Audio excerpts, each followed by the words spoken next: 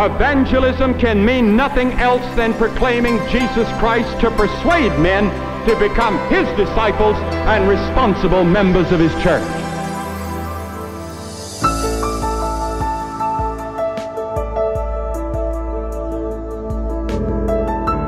October 2010.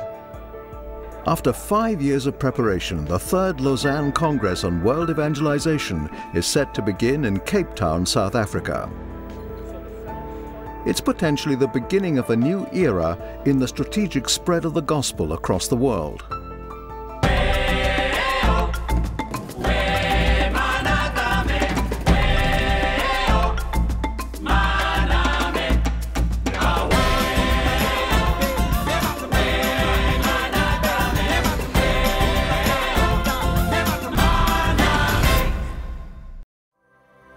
Grant us a fresh vision of yourself, a vision for the church, and a vision for the world.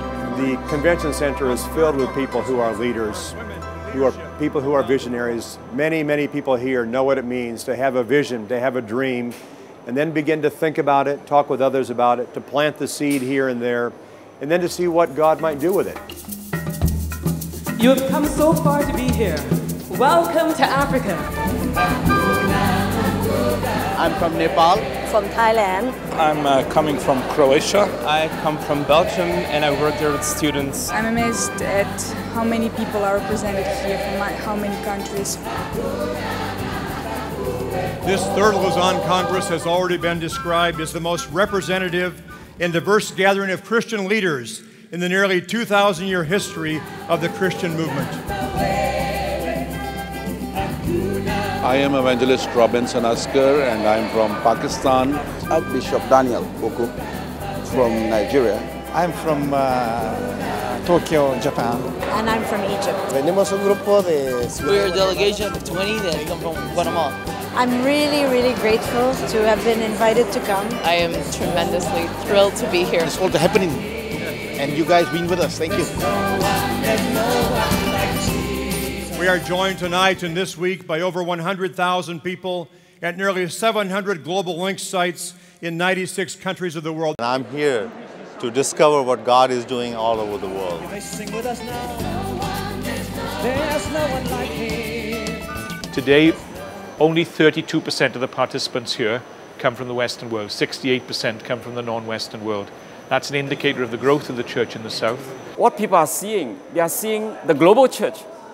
They are no longer seeing a Western church sending out missionaries, but they are seeing a global church with a challenge to the whole church to take responsibility for global missions. But one delegation from the global church is missing.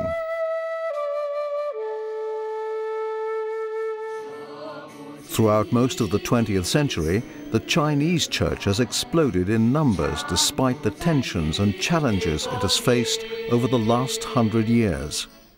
200 delegates were planning to attend the Congress, but no one was able to leave the country, demonstrating that the mission of the church faces a variety of challenges on its many frontiers. I received a note from the person who has been providing leadership for the group from all across China, and he said, "We accept the decision quietly and with hope. Thank you for the many there in Cape Town who will be praying for us in many languages." Our brothers and sisters in China have also prepared for us a song that they were eager to sing in our presence, but they have sent us the words and the music for the song, "The Lord's Love for China."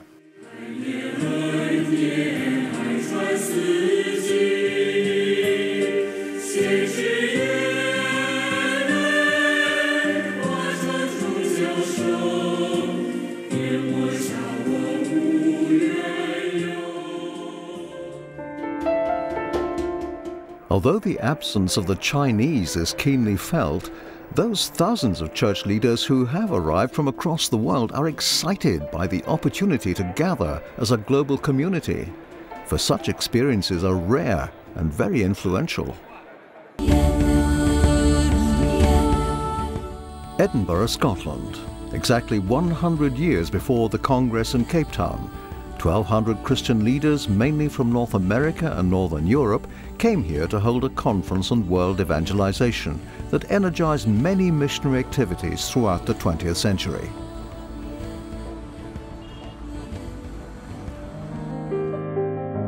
In the 100 years since 1910, church leaders from across the world have gathered several times to address the evangelistic issues of the day. In a landmark congress in Berlin in 1966, Dr. John Stott challenged the church to renew its belief and commitment to the truth of the gospel, and it spread throughout the world. The greatest single reason for the church's evangelistic disobedience is to be found in the church's doubts. And so because we doubt, we are dumb. Lausanne, Switzerland, 1974.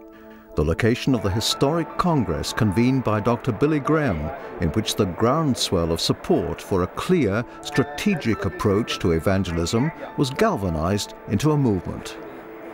Our calling is to a specific sector of the church's responsibility, evangelism. And so the Lausanne movement was born. A second Lausanne Congress was held in Manila, Philippines in 1989. Out of it came hundreds of evangelical partnerships. Lausanne is a catalyst to mobilize people to engage in communicating the gospel of Christ. We want to bring together deep theological reflection on guiding principles in Scripture, together with praxis and application. And so to Cape Town, an ethnically diverse jewel washed by the waters of the southern oceans and set against the unique grandeur of Table Mountain. But the 4,200 Christian leaders from 198 countries come also to a spiritual table with no less a subject on their minds than the evangelization of the whole world. They evangelize the whole continent and make disciples of all. Better and deeper understanding how to reach this fast-changing world. We are united by one single purpose, to see Jesus glorified around the world through the joint effort of His church.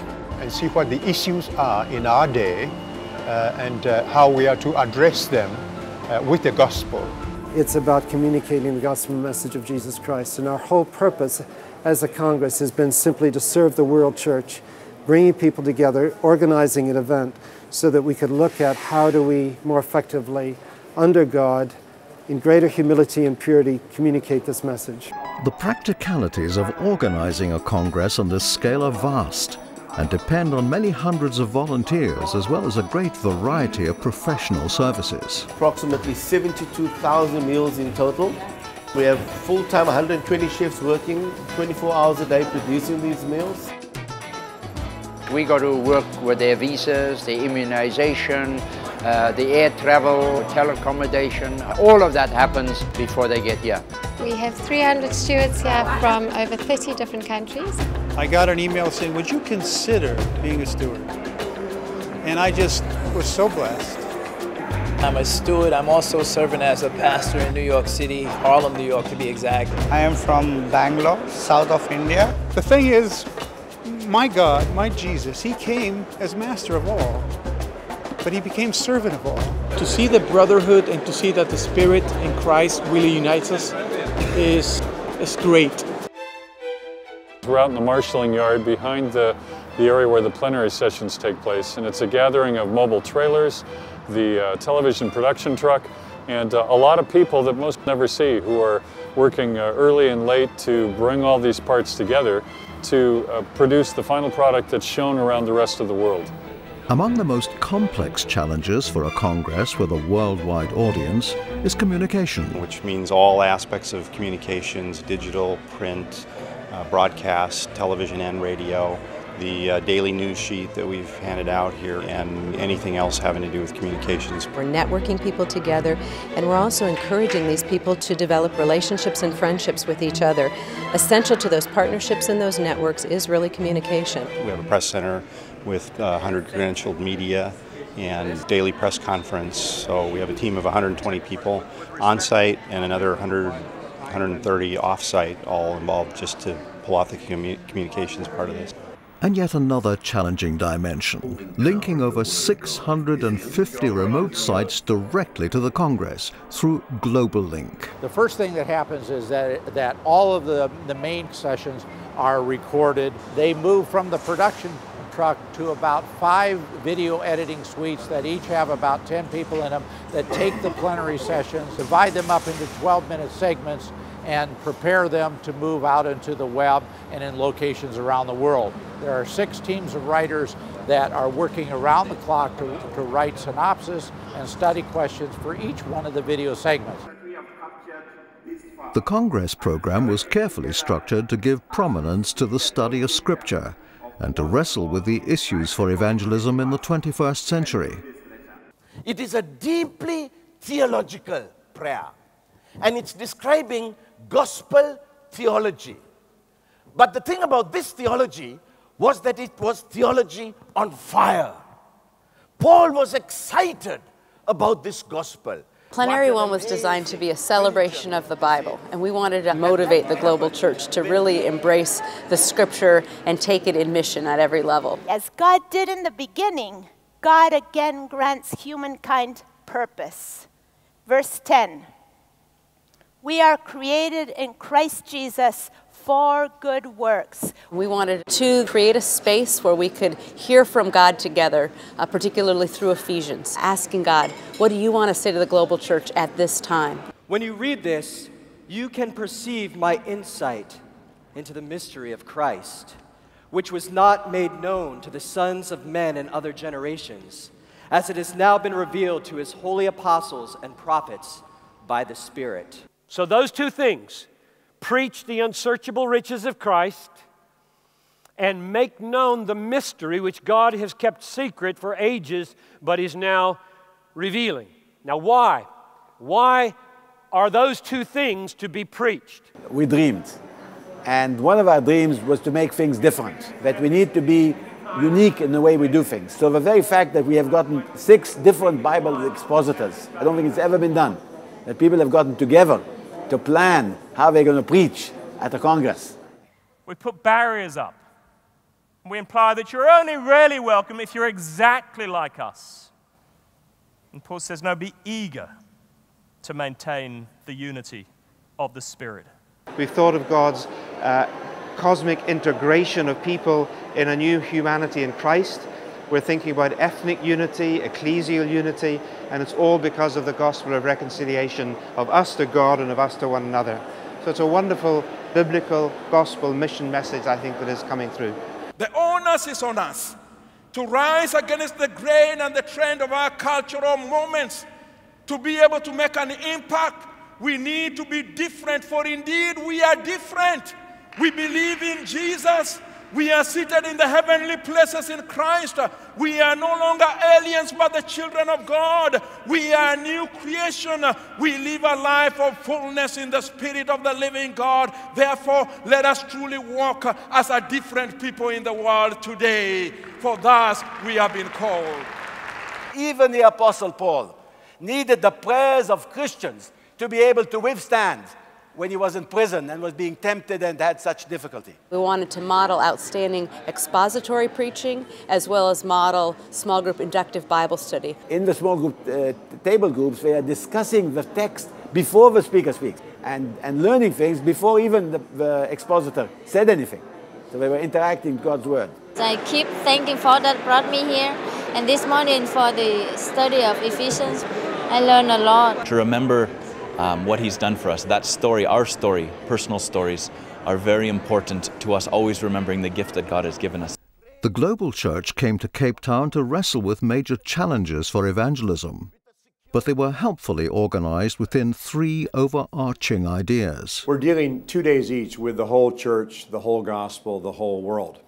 In this case, the first 2 days were dedicated to the whole gospel. Resulting from a worldwide consultation, a key issue was identified for each day. 6 main challenges to world evangelization, and we wanted to highlight one of those issues each day. Truth, reconciliation, world faiths, priorities, integrity, and partnership. Likewise, Truth being so fundamentally important is the priority for day one. There are all sorts of subtle ways in which evangelicals have become soft on truth. And to the degree we're soft on truth, we're not faithful to the gospel, and we're courting decline and eventually spiritual suicide. Too often, truth is left as a philosophical issue. Philosophical issues are important to us, but truth is first and foremost a matter of theology. In the secular world, truth is sometimes believed to be merely a matter of opinion. The Congress faced up to the challenge.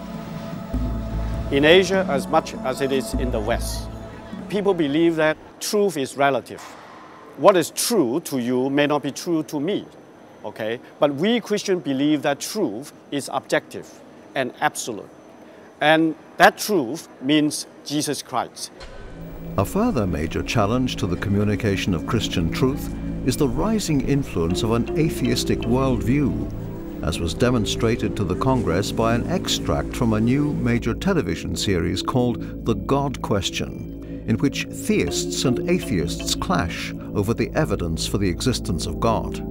Religion is by far the single most dangerous threat to the search for truth. Religion asks you to believe in a whole sort of collection of absurdities. I think that faith is a good thing in itself, and superior, morally superior to reason. The children grow up with an atheist mindset, thinking that faith and church do not matter to their lives at all. They have thus no detailed knowledge anymore about faith, no practice in prayer, and absolutely no idea of a different world that surrounds us with a loving God. We simply have to come back to Jesus himself and to the way in which he was and is the truth. Our Lord is the God of truth, and because of that, his word is truth, and he may be trusted, and our whole existence staked on him. We can only prove to the world that Jesus is the truth by his transformative power in our life. Our broken world and how to bring reconciliation to it was the issue for Day 2 of Cape Town 2010.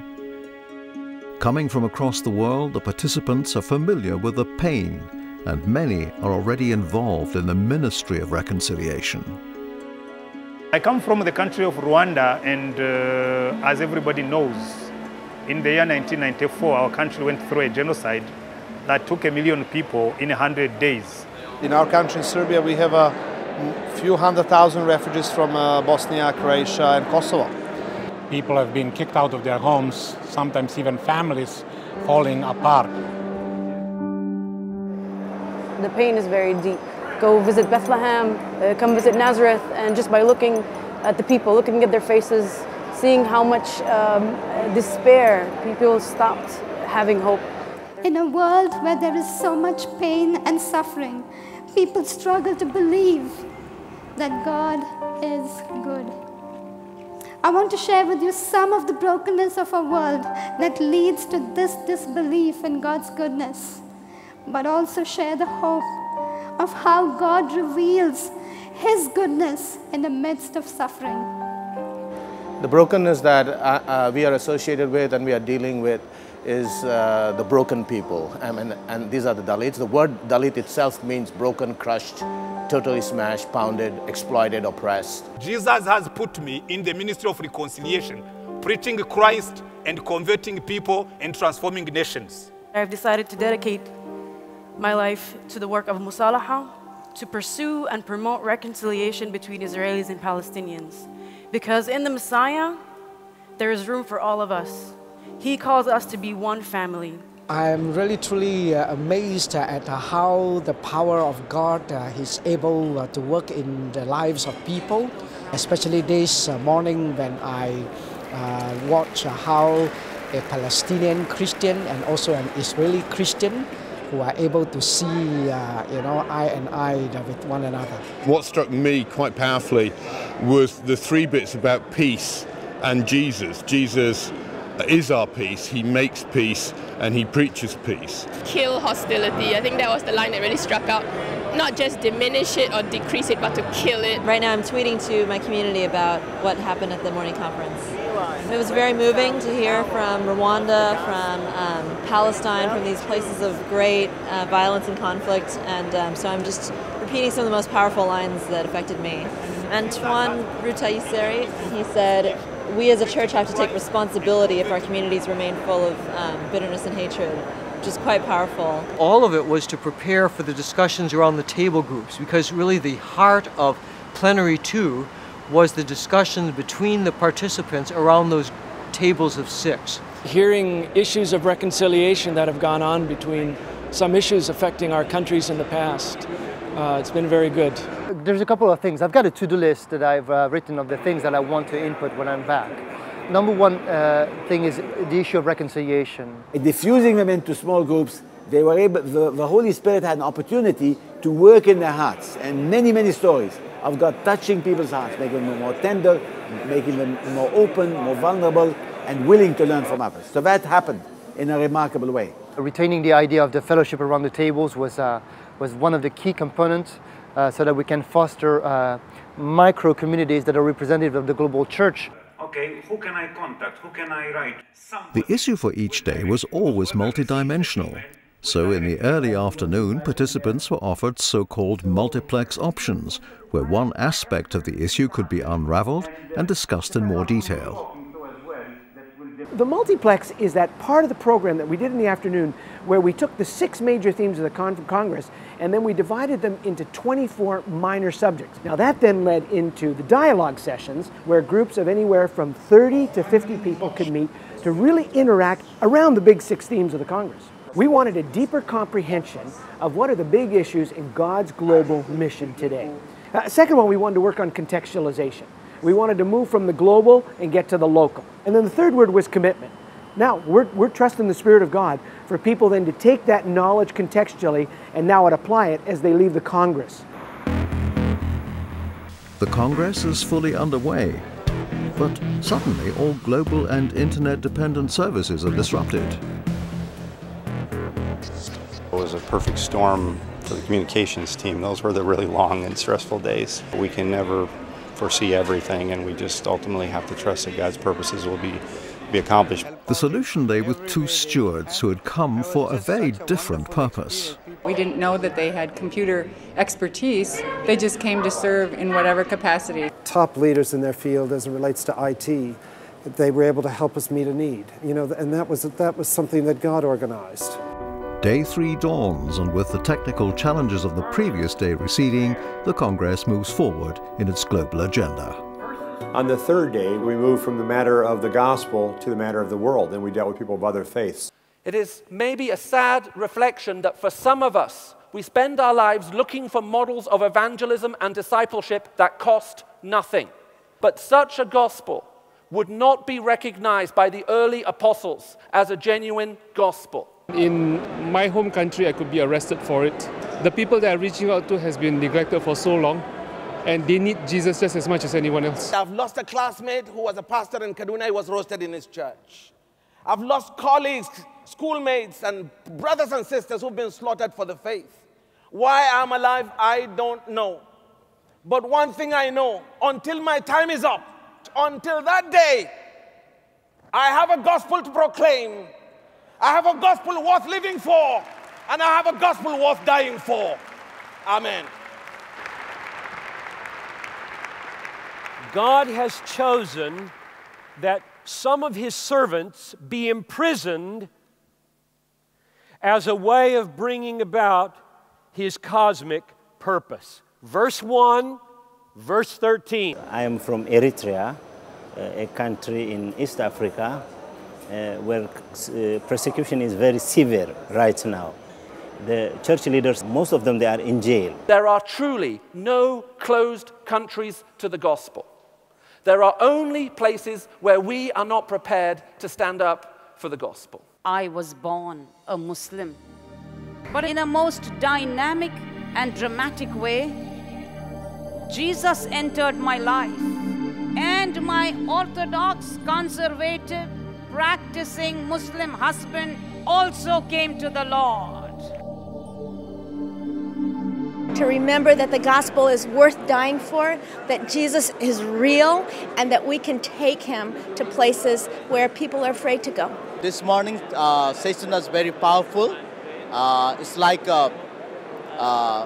preaching the gospel. We have to count the cost, and we have to suffer for the sake of Christ. I was a missionary kid in Brazil, and my mother died shortly after my brother was born when I was only 2. After John Piper spoke about the cost of discipleship, I finally understood, not in my head but in my heart, that it was worth it for me to be without a mother for 50 years for the gospel.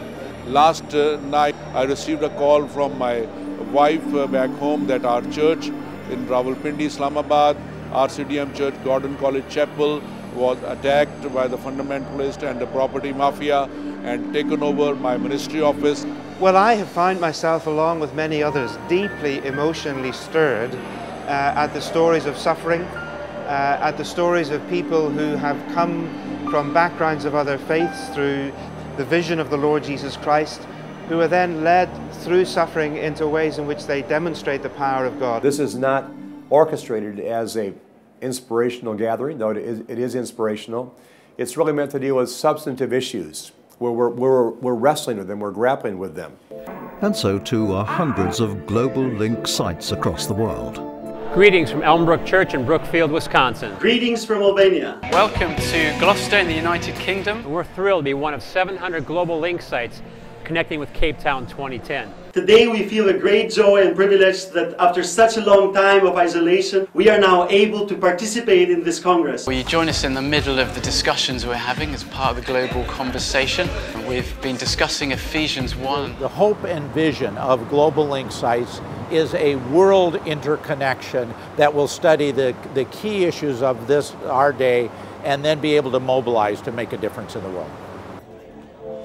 On day 4, the Congress continued to focus on the world.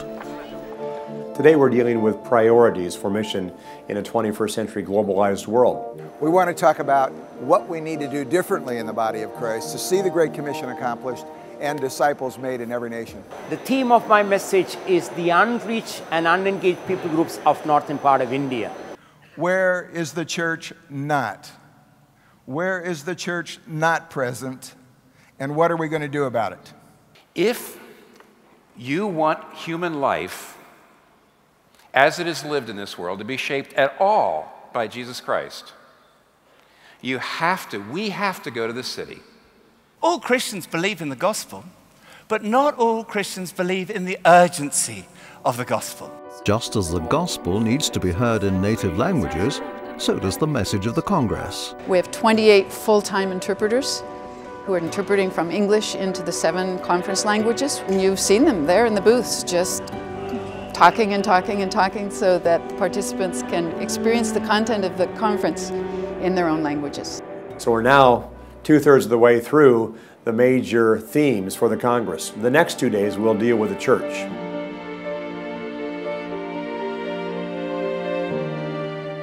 There are self-appointed super apostles and mighty elevated leaders, unaccountable to anybody else.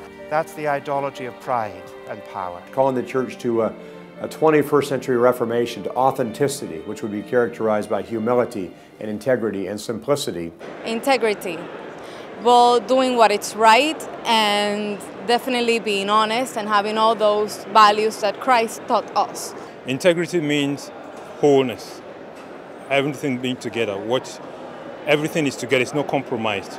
We do what we say, and what we say we do. Evangelical Christians worldwide have a great deal to be ashamed of. There's a great deal of practices going on which need reformation and need change. And there is a craze for success and for results and obsession with statistics and outcomes.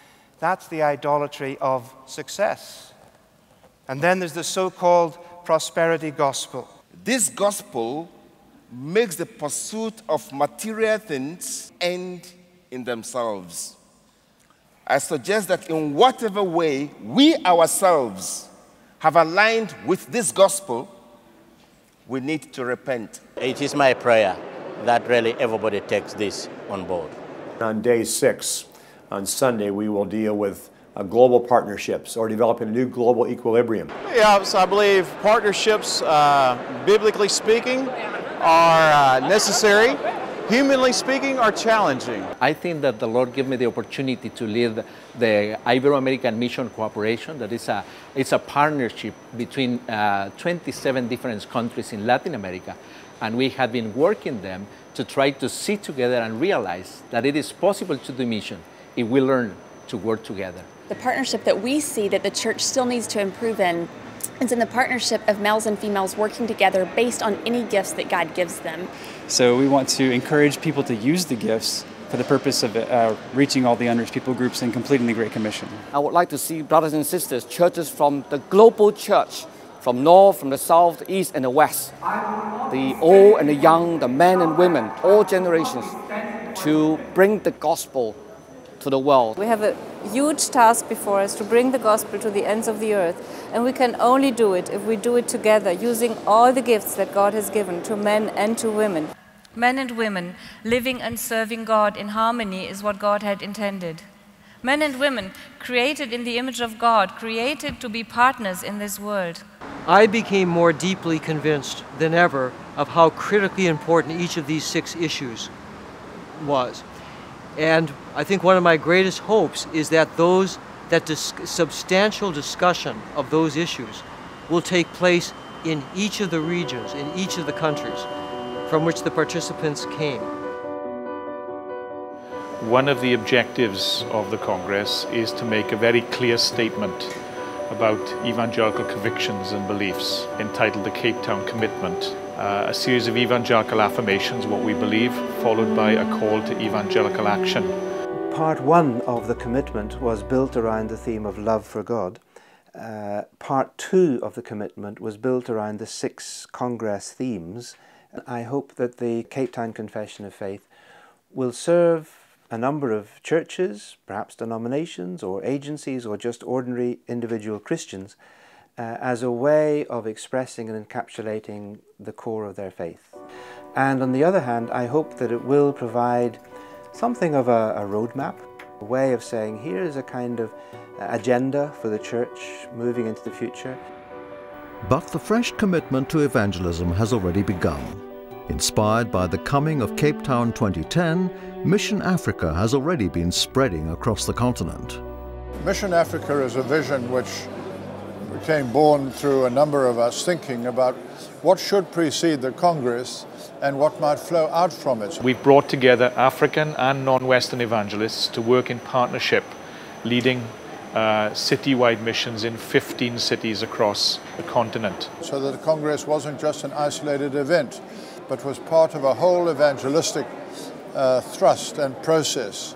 500,000 people came to the meetings, about 50,000 professed faith. They engaged both in public evangelism and ministries of compassion. The coming generation who is longing for vision and refreshment, and who can be really fueled by the energy that is coming from this Lausanne movement. And even during the Congress, the energizing of a new generation is beginning, as demonstrated by these young participants from Norway, who from Cape Town 2010 have created a website to encourage evangelism in their own country. We need a new generation that is prepared to fulfill the Great Commission, that is prepared to participate in fulfilling the Great Commission. So with this website we want to inspire, inform and involve young people in Norway in missions. With the arrival of each evening in Cape Town, participants assembled for Plenary 3 to recognize how God is on the move. Our theme has been every evening, God on the move. May we walk away tonight as the church on the move.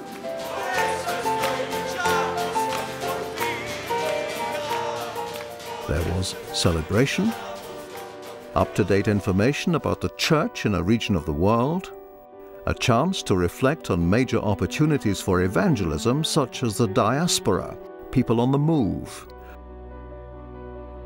or learn from the perseverance of those who are persecuted for their faith. I was born in Pyongyang, the capital of North Korea. There my parents came to know the amazing grace and love of God.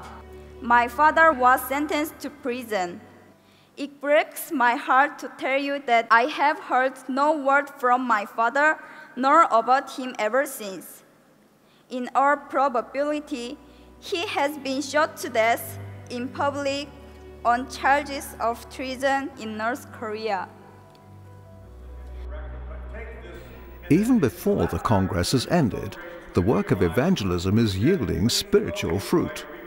I'm here to serve as a steward. On Tuesday, we had an opportunity to speak to two security guards that I was serving alongside.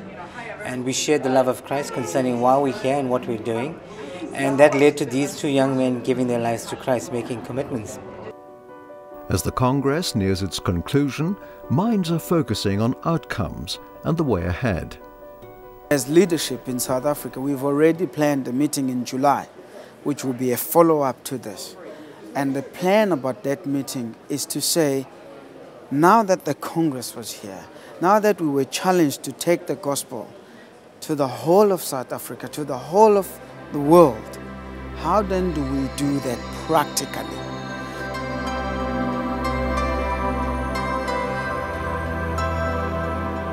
Because of this conference, there is going to be an increase in the spreading of the gospel across the world. And I think people have been called to a new sense of commitment. I'm going home and I have so much energy and motivation and thoughts on different things that I should be doing. One of the things that I want to do is to see that mega cities of India can be reached. Part of my desire to be involved with social justice in the diasporic communities is to really be able to help fight for those who are abused, part of the human trafficking. I'm really hoping and praying that this will not result in us just going back home and going back to doing what we've been doing all the time. I am hoping for change. So this conference has really helped me to see how best I can reach the unreached people. In my country, there are so many people who have not heard the gospel. And so to the conclusion of the Congress, but in reality only the end of the beginning of a new momentum in world evangelization. We believe that the many gifts that we have seen displayed in the plenaries, in the discussions, has literally impacted us and given us new vision. I think some of the best that's yet to come out of Lausanne won't even be known to us. I think it's going to encourage many people to, with fresh strength, to take the gospel further on. From Cape Town, God has put a deposit in us, and that deposit ought to be shared back home. I feel very strongly that this will actually unleash a whole new wave of initiative for the work of global mission in the coming generation.